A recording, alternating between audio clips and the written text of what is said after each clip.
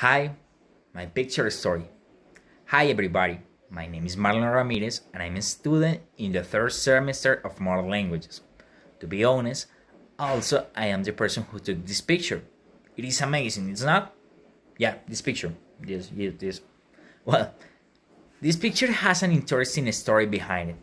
On the last vacation, I went to different places and one of them was Guatapé. I did the trip in company of a couple of friends.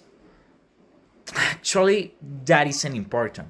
The fact is that when I was on the bus to Guatapé, I dreamed with a cute puppy, but I haven't seen it never, so I just believed that was a normal dream. But when I was at the top of the Piedra del Peñol, I saw the same puppy, and I promise you, it was the same, so I couldn't believe it. But the reason for why I don't have a picture of the puppy is because my phone was turned off. I didn't have enough charge in that moment and it was dead. The dog I saw in my dreams was a Saint Bernard. I remember it well because as a child I always wanted to have one like that.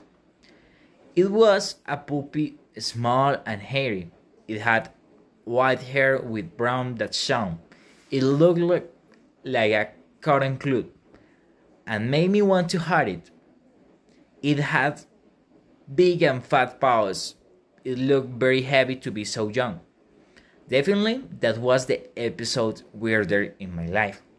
I was looking for some information about dreams, but I didn't find something relevant.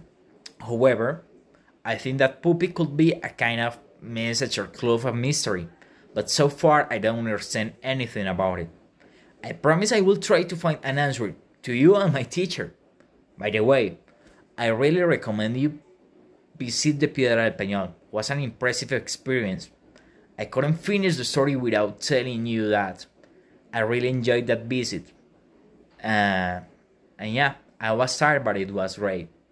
So I hope you can enjoy my story and see you soon. Bye bye.